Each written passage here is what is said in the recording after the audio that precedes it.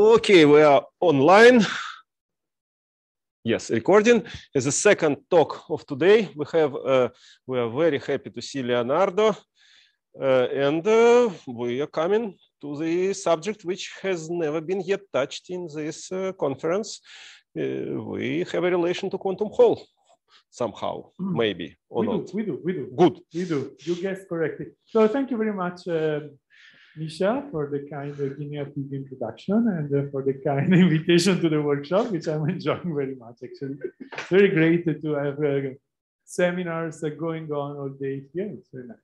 So, okay, yes, as Misha guessed correctly, so I'm going to speak about lowest Landau level physics, so quantum Hall effect physics, Quasiholes pinned by impurities, so keyword, although I will touch it not really completely directly, but so what do these impurities do typically? Well, they create anyons, typical situations, or at least in some, with some non-abelian statistics. And what I want to discuss is how to detect, how to highlight these non-abelian statistics without using interferometry, but using density profiling. And I would like to start with a little acknowledgement of the people with whom this work has been done. So it is a collaboration with people that started when the three of them were in Trento. So Jacopo Caruzzotto, the PI, Tommaso Comparin, who is now postdoc at EMS Lyon, and Elia Macaluso, who was PhD student back then and now is in a private. And you find the reference for the publication of it. Okay, so let's take it from far outside. So spin statistics theorem. Okay, so fundamental particles in four-dimensional space-time are either bosons and fermions, and it gives you a very good way of dividing them into bosons and fermions. So bosons, integer spin, described by commuting fields. Fermion, half integer spin, described by anti-commuting fields. So anything else is an anyon, and I think this is exactly this any which appears here. So anything else is an anyon. So can we have something which is not a boson and which is not a fermion? Well, spin statistics theorem is telling you that you are not going to find it as an elementary particle in our view. But people who look cleverly to the demonstration of the spin statistics theorems found a loophole, which I will try to briefly sketch, if we discuss two spatial dimensions. So our world is not four-dimensional, but maybe we can consider a quantum flatland, if you want, a two-dimensional many-body system where quasi-particle excitation will appear, which might behave as anyons. Okay? So two-dimensional many-body systems, we have many of them. Just to give you a glimpse of possibilities, so graphene sheet, I mean, the very much advertised two-dimensional quantum material. Two-dimensional electron gases, which are basically at the basis of most of current statistical research. And also, I mean, a bit more connected to my background, two-dimensional atomic gases, right? It's possible to create two-dimensional atomic gases.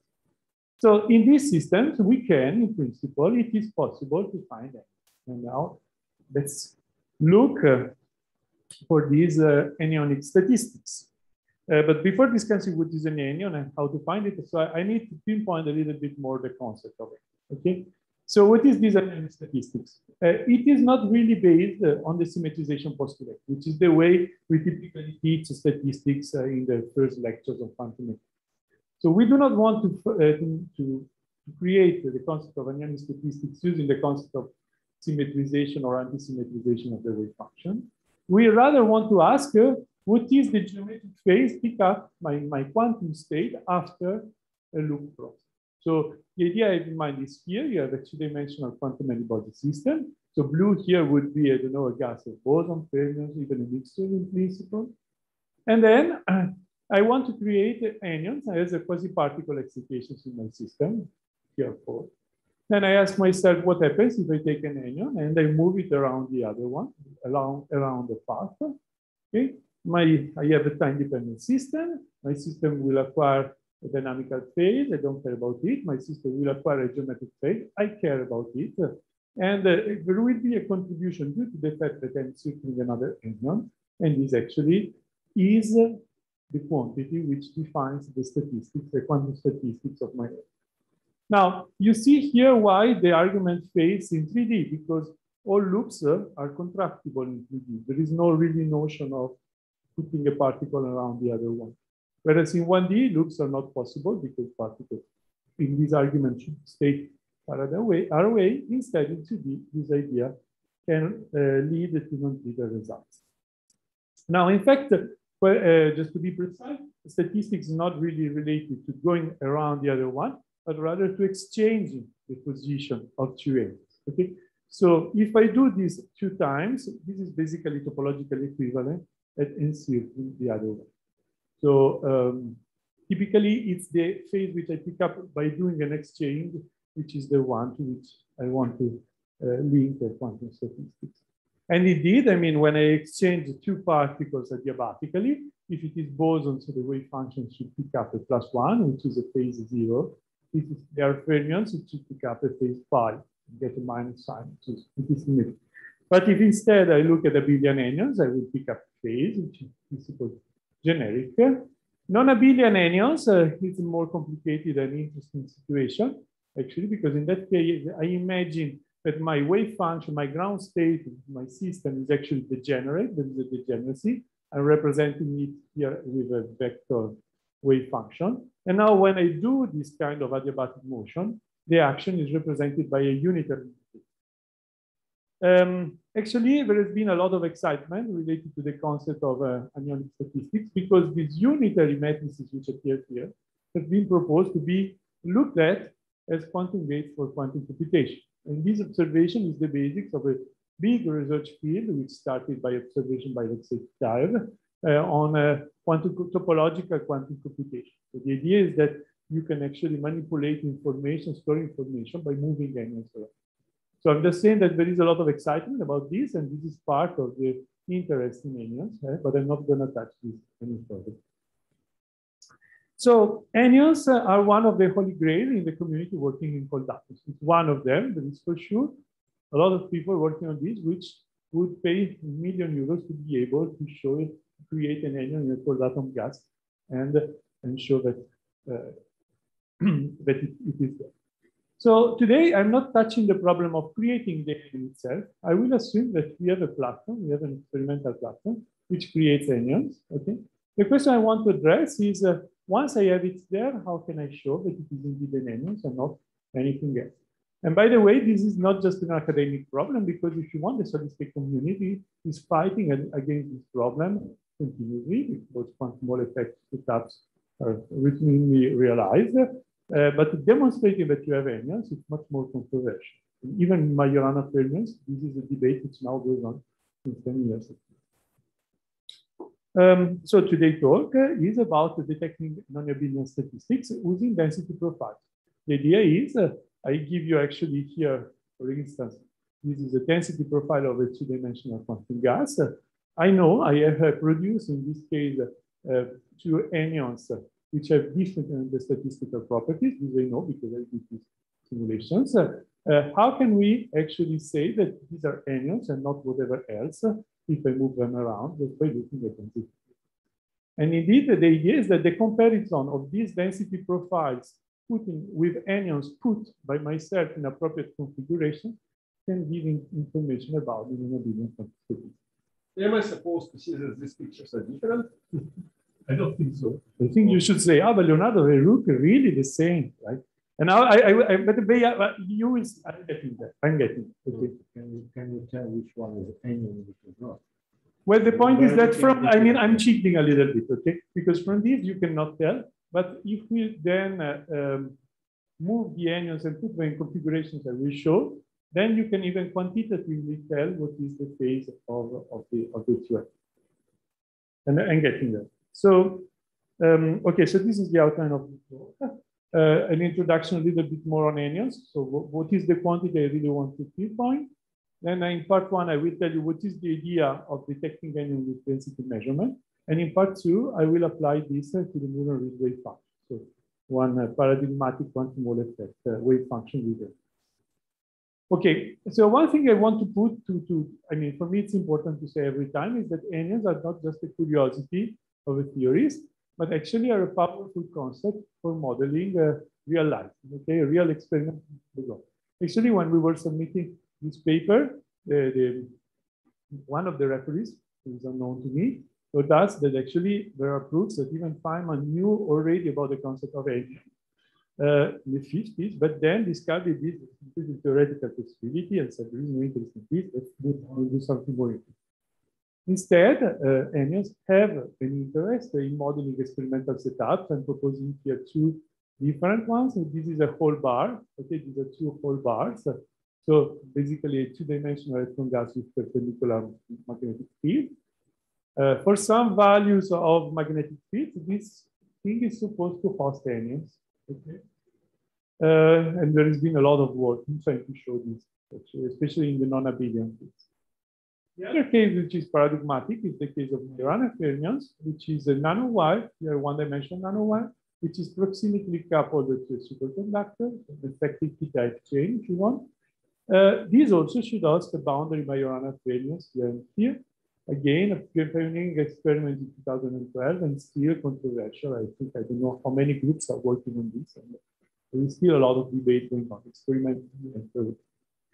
So today, I'm not speaking about Majoranas, I'm going to speak about quantum Hall effect. And yes, so let's see. Now, I added this slide because I wanted to connect a little bit with the topic of this conference, which is about impurities. So heavy impurities immersed in a fractional quantum Hall liquid become effective quantum particles with anyonic statistics. And here I'm listing a whole bunch of papers which have discussed these extensively, somehow, even ideas of detecting, of making the scattering between these impurities and detecting statistical properties of these impurities by looking at the scattering properties of these objects. So today, actually, I'm going to consider, if you want to look at this from this viewpoint, if you want to look at my work from this viewpoint, I'm basically considering the simplest situation. So the situation of some potentials which are put from outside, okay, which are static, which are not dynamical degrees of freedom, the static potentials which are put in there or there at will, could be an external laser, for instance, which localize and pin the impurities in some position of the gas. And again, I want to show that actually they pin non-abelian elements without using interferometric schemes. Okay, so again, so how does it work? This is actually my quantum many-body system in blue. I repeat, composed of fermions of bosons. Okay, and then I imagine that I have some pinning potential, which I can shine like this laser, okay, some position in the cloud. So my Hamiltonian will be the Hamiltonian of the quantum gas, or quantum Hall effect gas, which I'm considering here, plus the Hamiltonian of the pinning potentials, which are located at this position, eta j. Now, if I look at it dynamically, what I should imagine here is that I have one ground state, for instance. I take this for simplicity the case, but things are not degenerate.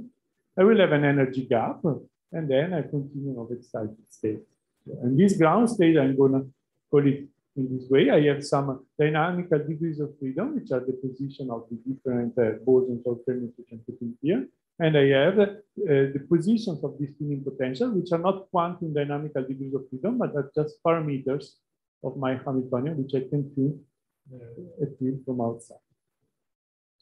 Now, like I said, I want to discuss the anyonic statistics of these guys by looking at the notion of adiabatic exchange of particles. So what I want to do is turn these eta j's into some time-dependent quantities, okay? And I want, for instance, to move around my anion, blah, blah, blah, blah, blah, like this, and come back to the original position. I want to do this adiabatically, and adiabatically I can do it because since I have an energy gap, it actually gives me the possibility, gives me a time scale with respect to which I can be slow or I can be fast. So adiabaticity is ensured by the many-body energy gap. And in this case, well, I can take the initial state and the final state will have taken with respect to the initial one, a dynamical phase, which is just related to the energy of my ground state. And this is not interesting at all for us, it's trivial. And you see that actually it has the property that it scales with the time which it takes to do this. So it's extensive in the time. And then instead I have a geometric contribution. You can have the formula for it, although I'm not particularly interested in the exact formula here, which is not extensive, which is not growing linearly with the time, which has a very finite limit for t, capital T, going to infinity. And this geometric contribution, well, highlighted by Berry pioneering work, is the Berry phase, basically, is actually the object which I want to look at. In fact, it's a little bit more complex than that, because depending on the path which I choose, my geometric part will have different contributions and will behave in different ways. So for instance, if I look at the red path, okay, here I have what I call a non-topological part of the path. Instead, if I look at the orange and the green path, which I have put here, both of them have a topological part, contribution to the geometric phase, which only depends on the fact that they are encircling another end. So the geometric phase of the three paths are all different. They have a non-topological part, which is different in all cases. But the yellow, the orange, and the green have the same topological part. And this is actually what encodes the quantum statistic of the end. Right. So just as a simple recipe, I could just, by looking at this, I could try actually to propose this scheme actually to obtain the geometric phase.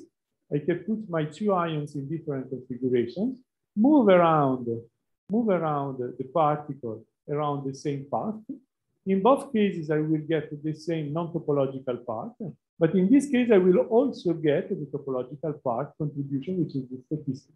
So I can say that my statistical phase is actually related to the difference between these two phases. And this is actually the basic of the idea which I want to explore to get the statistical phase. And this is also the basic of the idea which has been exploited by people which have proposed the measurement of anyonic statistics with interferometry. Here we have a quantum Hall effect, a quantum Hall liquid. We have our boundary mode. And then the idea is that here in the bulk, I have some anyons, A1 and 2.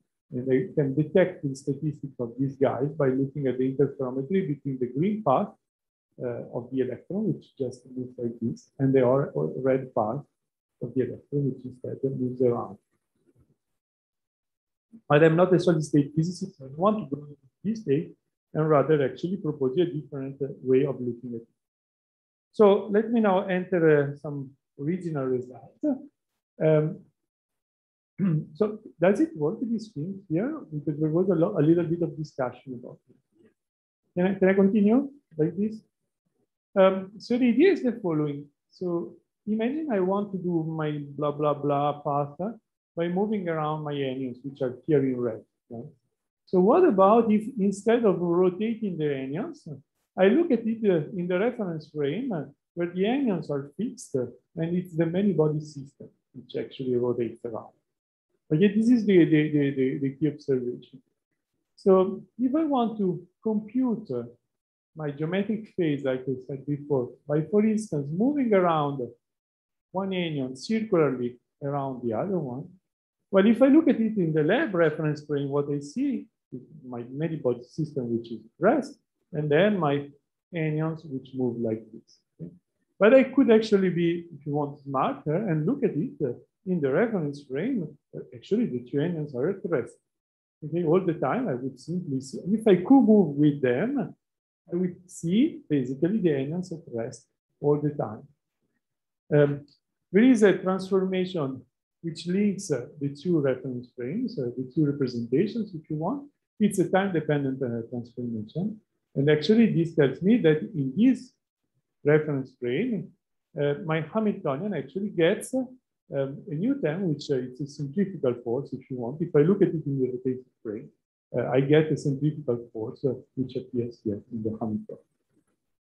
So this is a time-independent problem, which looks much more simpler than this one. So that is what I'm going to do. I'm going to study this problem. And I suddenly realized that things are even easier than I thought, because I have here a gap many-body Hamiltonian. And here, this term, which is actually a small perturbation. And it is small because it's divided by capital T, which is the time it takes for doing the rotation. I want to be adiabatic, the time is very long. This thing is made small by capital T.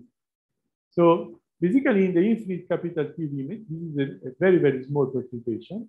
And so if I initialize my system in the ground state of the gap in any-body Hamiltonian, during the dynamics, I'm not leaving. It's another way of stating the adiabatic theorem. So it's relatively simple to say that the time t, my wave function, well, I can guess it will have this form. There will be a dynamical phase, there will be something else, a gamma of t, which actually, in some mathematics, one actually can show that this gamma of t is simply related to the expectation value of the angular momentum operator in the ground state, in the initial state. So it actually tells me that in this reference frame, at the end of the rotation, my quantum state has, well, the term here, which is just the dynamical phase. I don't care about it. And then there is, in addition, this phase, which is the exponential of θf, which is the rotation angle, times the expectation value of the angular momentum operator at the beginning of the rotation. Now, this is a key relation, and actually it unlocks a lot of possibilities because now I can get back to the original representation and obtain a final expression for my quantum state at the end of the rotation, from which I can easily separate the dynamical phase, which is here. I repeat, I don't care about it, and the geometric phase, which is the red part here. Actually, if I consider a rotation of 2 pi, 360 degrees, like I said, I want to do a rotation like this. Now, this operator here becomes the unity because it's 2 pi times Lz. And so the geometric phase, if I do a rotation of 2 pi, is simply given by this expression, okay, where you see the crucial quantity is the expectation value of the angular momentum operator on the initial state. And the question I want to pose is whether I can use this observation to compute in abelian statistics of machine learning. Right. I have to use 2 pi rotations. So I can consider anyons which are posed at opposite position with respect to the center. I do a 2 pi rotation. I will do something like this. I will get a geometric contribution because it's like one is going around the other one. And I will get, sorry, a topological contribution and also non-topological contribution because they move around. Then I can take a second configuration when I put both of them in the same place and I move them around like this. I get the same non-topological contribution because it's the same path around like this. But I do not get a topological contribution because it's not that one is rotating around the other one. So what I propose is that I compute the statistical phase of my anion by subtracting the expectation value of the angular momentum in this configuration minus the angular momentum of my system in this configuration. Okay, and well, that starts to to be an idea. And actually, the density comes now in because we are considering typically states which are in the lowest Landau level. And the lowest Landau level has a beautiful property that the expectation value of Lz is actually related to the expectation value of R squared. I don't know if you remember in the symmetric gauge for the quantum for the lowest Landau level, if you have a state with a lot of angular momentum, then it is very broad and far away from the center. If instead, so R squared increases, if instead you have a little angular momentum, then you are close to the center. Now, the subtraction, which I told you before, now by looking at this technical formula, becomes now a subtraction of expectation value of R squared of my wave function with the two ends either like this or like this. So this tells us that the density profile of my gas has information about the anyonic statistics. Okay. Well, comparing this with respect to this, the difference of this expectation value of R squared contains information about the anyonic statistics. The problem here is that I'm here taking expectation value of thermodynamical quantities, which are scaling with n, which are scaling with the size. And I am interested in a phase which is of order 1. Just to give you, well, So this is actually a drawback of this formula, which I'm going to cure now by discussing a specific example. Any question about this? More or less clear? You want to discuss? Yeah, please.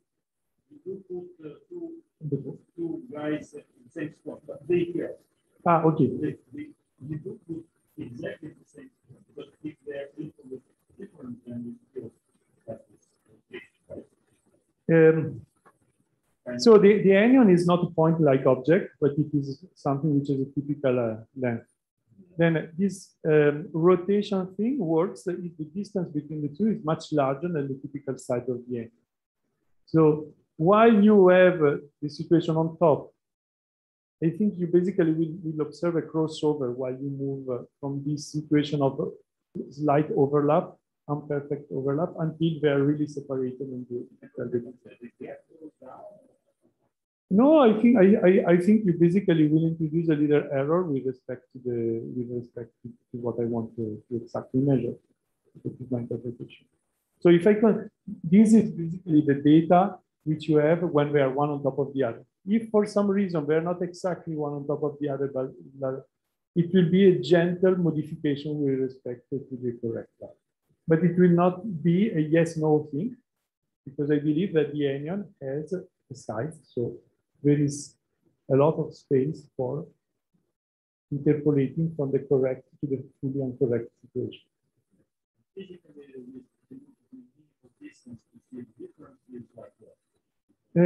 Okay, so this was tested in another paper. So I don't have the picture here, but if I have to guess now physically, I would say that you have to be smaller than the typical size of the anion. And the typical size of the anion here is the only length which you have, which is the magnetic length. If they are closer,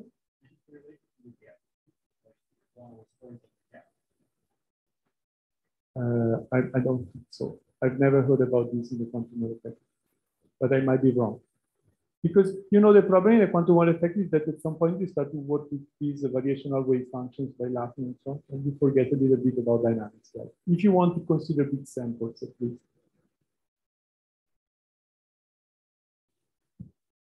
More comments? Please. Yeah. First of all, the relationship between density and statistics is not exactly this one, but it's similar one. Was discussed by Barnett and Friedman. They investigated the quasiholes, which is called they looked into the expansion of the density profile. For the moment. Okay. And it turns out that the leading moment of the density profile is directly related to the statistical angle. So you might want to have yeah, a I will. It's Barnett and Wigman and Zabrodin, I think, also the contributed to that. So yeah, the idea itself it seems to be right, and in a completely different form was discussed. Yeah. So is it a paper which dates back to? Well, maybe can we discuss this? Yeah, sure. That appeared, I think, 8 years or so ago. Okay. So yeah, so not very long ago. Another question is, it's this system. Apparently, your system has an edge. Yes. Yeah. So. And that introduced a bit of an extra confusion here, because you can create angular momentum in different ways and not necessarily related to your quasi particles. You can just put extra. As I will discuss. Well, I will not discuss this explicitly, but as you will see, when I will come to applying the formula, I will restrict myself just to the bulk of being careful of being far away from the end. Of course. Okay. Of course. Because it will introduce right. So the case of the Moore-Reed wave function, and how can we use this reasoning to get some information? Again, I don't want to turn this into a fully quantum Hall effect talk, actually. So let me just introduce the Moore-Reed wave function. So for those who are familiar with that, we just already know everything. Otherwise, it's just a lowest Landau level wave function, which is can be defined for bosons or for fermions, meaning that by turning this parameter m here, I can make it either symmetric or antisymmetric wave function. For bosons, m equal to 1. This is antisymmetric, but this is also antisymmetric, this pattern which is putting here. Or for fermions, m equal to 2. So the position of the quasi-holes, of two quasi-holes I'm considering here, is again eta. I have here eta 1 and eta 2. I'm not getting into all the details because I think it's computationally relevant, but not physically relevant of what is this monster in front. It's just the pattern of this matrix. There is actually an experimental interest in this wave function because it was first produced and expected to explain the plateau at mu equals 5x. But for those who are in condensed matter, they should know that right now there is a lot of discussion of what actually is the good wave function here, whether it's Pfaffian, anti-Pfaffian, or there are a lot of, it's a current research topic. So, but what it is important for me is that this wave function is written analytically and people have studied it. And we know a lot about the statistical properties by analytical reasons of these quasi-holes, which I put here. So first of all, for two quasi-holes, the wave function is not degenerate. The quasi-holes are not abelian. And well, the fusion channel, just to speak a little bit technical, but the phase which I pick up here depends on M and on Pn, the parity of the number of particles which I consume. So just to make it really clear, I have here a little table. So if I study bosons with an even number of bosons, my braiding phase will be 0.125 times pi. If I consider boson with an odd number of bosons, the braiding phase is 0.625. For fermions, with even it's equal to 0, and with odd is equal to 0.5. So for those who are a little bit inside into this theory, this just means that these are actually non-abelian elements. And depending on the parity of the number of fermions or bosons, you actually force them in one of the two fusion channels, so that the statistical phase is different. But we don't need to know so much. What we can say is that there are 4 situations which I can study numerically: bosons, fermions, even number of particles, odd number of particles. And I can try to test my formula and benchmark the result out of against these known analytical values. Okay, so here we go. The formula which I wrote before is written here. And here, these are a density profile obtained with Monte Carlo sampling of the wave function. I'm considering here the case of fermions. I think here is n equal to 2. I can read. Yes, and there are here 150 particles. And well, here I put 2 anyons, one on top of the other. And here I put the 2 anyons separating an opposite position. I can do this at least numerically. And here are my density profiles. And now I try to do this calculation and the subtraction which I have to do. And now I suddenly realize that I run into a huge problem, right? Because if I try to estimate this number, it's over the 10 to the 6. And again, like I said, I need to get order 1. And I can tell you that at the end, the numerical simulations we did, I mean, are Monte Carlo sampling for more than 1 month. Okay, running on the cluster and on 10 parallel cores to get enough statistics. Because actually getting a good conversion over R squared, it is demanding. Actually, it's much more demanding problem than just computing charge or density profile of the thing. So we try to be a little bit clever, and so we ask ourselves, where, I mean, these are local observables. So where is this difference significant actually? If I subtract the 2 density profiles and look at them, I realize that they are exactly the same everywhere. Just around the anyons, they are different. Okay, just here.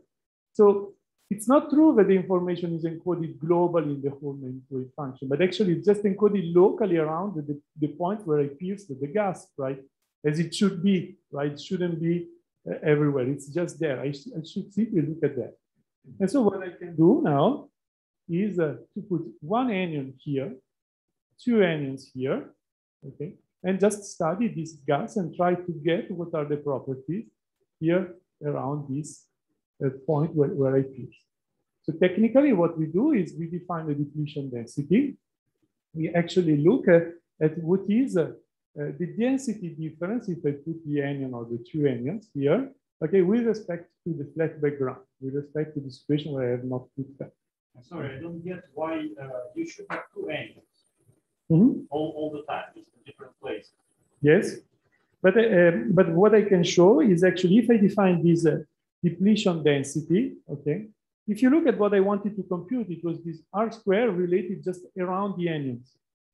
Okay, and now what I do, I maybe skipped a little bit of algebra here, but what I want to get to, but I'm commenting this afterwards, is that at the end I will simply need to compute the depletion density of two anions minus 2 times the depletion density of one anion. Okay, there is a little bit of algebra which I skipped because I thought at the end of the talk then this would become just boring. But the point I want to make is that this is the quantity I'm interested in. So 2 times 2 quasihole, 2 quasiholes minus 2 times 1 quasihole. And then I start integrating circularly with a capital R, which is the radius here. And now here, I think I'm answering to your comment because you see now I will be careful never to get close to the boundary. Yeah. Okay. And I'm especially looking just at anyonic properties. So, sorry, it's a bit confusing here. So the depletion density is a function. So what is the center of, what is the origin in this integral? It's a zero. It's a zero here. It's in polar coordinates. Now I have R the radius, theta. Well, okay, because everything is the same. Then I think this is almost this Zaporozhian and Wigman's. Okay, but yeah, so they essentially, yeah, the certain moment of density distribution near the hole is directly related to the statistics. Okay, then I really want to see that. Yeah. Okay, well, thank you very much. And then, basically that is it, right? So maybe because we still have time, I think, I can actually comment a little bit on what are the depletion densities, which I obtained actually. So this is the case for bosons, for instance. These are the depletion densities. For one, so in blue, I have the case with even number of fermions, which is 150. So this is the depletion density of one fermion, and this is the depletion density of one anion and of two anions. Okay. If I instead consider the other case with 149 bosons, you have the depletion density of one, which is like this, and of two, which has this range. Just to see what we are computing as basically the second moment of this distribution, and we are comparing the two second moments. If I just would look just at the zeroth moment, which would be charged, then it would be zero, the integral, which is because one integral is double, but the other one is multiplied by. So these are the results which constitute basically the main result of the talk, if you want, the main numerical results. So let's focus on fermions first, which is where we have the best results. For even number of fermions, I said that the phase should be 0.125, I think. I forget. This is the black line which we wanted to benchmark. And you see that by integrating, the larger, I actually get there, more or less, where I wanted to be. Now, what are the problems here? First of all, that there is an R square, which is increasing regions, which are the importance of regions which are close to the boundary. So you need a big sample, which is difficult to sample with Monte Carlo, and you need a bigger accuracy. Here you start to have big errors, and you start to, and it's not working. And you start to be dangerously close to the boundary. Again, here 0.625 for all fermions. I think it also works. For bosons, we are unfortunately getting results which are a little bit worse. The blue line, I think it's kind of fine. For the orange one, we still have a lot of oscillations. And here, the problem is we would need bigger samples and bigger accuracy. In this respect, one thing I'm wondering, and I would like maybe to discuss if somebody actually does that, is that people have been proposing now matrix product states for quantum Hall effect. And I wonder whether there it would be possible with less numerical effort to produce beautiful density profiles, which could then be analyzed with this method. But with Monte Carlo, I think this is the best possible. And so can we actually turn this into an experimental work? Well, there is the problem of accuracy, which I'm not going to discuss here, because of course, if it is an accuracy for Monte Carlo sampling, then it is also a problem, an issue also for an experiment. But the idea would be to create first a separated quasi-hole and reconstruct their density profile. Then create two separated quasi-holes and bring them close by and reconstruct the density profile of this double quasi-hole. In this case, you can actually have both vision channels, meaning that you can have odd or even fermions, I don't know, or even number of fermions. And then by analyzing these density profiles with the formula I gave you, you should basically compute the statistical phase of your association. Right. So in concluding, the last 5 minutes, I guess. So this method, it's a way of extracting information about the statistical phase of quasi-holes using density profiles. I have discussed with you the paper where I contributed, which is the Murray wave function, but there are also data, it's possible to rerun data for Laughlin wave function as well, where things are actually easier because one can use here even the plasma analogy to boost a little bit the simulation. And the people, I mean, in Trento, they even did it for a big lattice study of a Laughlin wave function on a lattice, getting results which are consistent with the expected statistics of these anyons which are created. Which actually brings me a little bit on the perspective of this kind of ideas and features. I'm getting to the answers. So first of all, it would be interesting to establish a connection with experimentalists which are planning to realize this kind of experiments. For me, an issue which remains here is that I don't know what is the kind of accuracy they can aim at in a density profile measurement, and whether that would be enough actually to use this formula. I would be very interested in testing this formula actually on the density profiles obtained with matrix Koga states. I think that these tools should actually boost a little bit the numerical possibilities of studying many body quantum Hall effect wave functions. So I think that could actually be another step forward. I wonder, and this I really don't know, whether this formula has an analog for anyons which do not appear in the lowest Landau level, because I have used the disconnection between angular momentum and radial density, but that is specific to the lowest Landau level. Whether that has an analog in other setups, I don't know. And also, I have tried to re-understand the formula from another viewpoint. Now I presented it as a second moment of the depletion density. But it can also be interpreted as a difference in the rotational properties of two anyons with respect to one anion. So the anion is an object which is big, which has a spin, which is an angular momentum. And well, it rotates differently if it is alone, like a single tensor, or if it rotates in pairs, or one on top of the other one. And actually, it is possible to link, I mean, to start from the formula I gave you and derive a formula which gives you that the anion statistics is just the difference on the rotational properties of this. And to highlight that, we actually, and this is the last slide, we have actually computed the angular momentum of anyons, or single and two anyons. So actually, these are Laughlin state simulations. Here you see the density profile as a function of the radial distance in the case of one quasi-hole or in the case of two quasi-holes. So you see they're a little bit different. The depletion density is also a little bit different here. And now if you compute the charge, which is just the integral of this density profile, you get the expected value, 1/3 and 1/6. And if you instead compute these integrals, which I gave you here, you find that both in the case of one or of two and of two anyons, you get an angular momentum, which is approximately 0.33, 1/3. Now, 1/3 minus 2 times 1/3 gives you 1/3. And again, you have shown that actually the statistical phase is 1/3 just by looking at different rotational properties of the two anyons. Now, I think I'm done with my time. So with that, I think I would like to thank you for the attention and happy to take questions.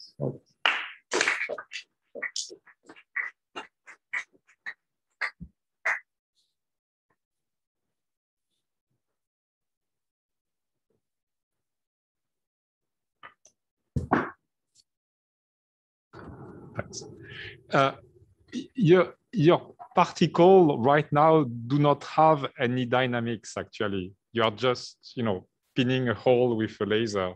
Yeah. So when you think about a particle and an anion in particular, you imagine something with a possible dynamics. Is it something that could be induced, or with your system, or is it still, more? I mean, I think there are works. Maybe I'll try to get back there. So people actually ask already the question you were asking if you want to. So these are actually people who have said, let's take a fractional quantum of fluid, like I said before, and rather than just create the impurity with a laser, let's put a heavy impurity, like we are doing in this workshop. Let's say a really heavy one that would be better, because then you have the fast degrees of freedom, which are the electrons, and heavy degrees of freedom, which are my impurities. You can do Born-Oppenheimer. And then if you look at the effective Hamiltonian for these heavy impurities, it's the Hamiltonian of an anion in the most, let's say, most standard way. It was introduced in the 80s or 90s. And then it becomes an anion with some dynamics. Okay. And then you can imagine to do something like we're doing here, where you send two of them, one against the other one, and you look at the scattering properties of these guys, and you reveal them at the statistical phase of the big particles. So what I would like to do actually here is to dig a little bit more into this kind of literature and understand also if the kind of density profile measurement I have proposed can also work in this context where I have dynamical impurities rather than just static background impurities, and check if what I have proposed works also there. Okay, thank you. Right.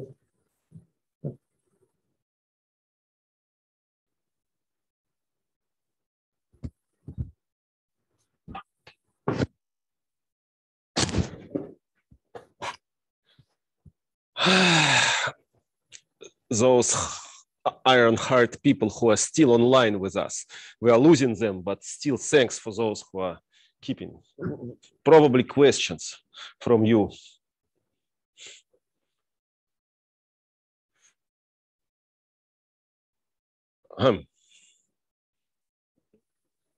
Well, as usual, either nothing was clear or everything was so much clear that people can't ask any other questions and run to continue this work. Okay, that's it, no? Yeah, waiting for the future. And for today, we are done. Those who are here, remember that we have a conference dinner as usual every week. Those who are not here, think maybe you will come here and have conference dinner as a bonus. We stopped the recording. Thanks.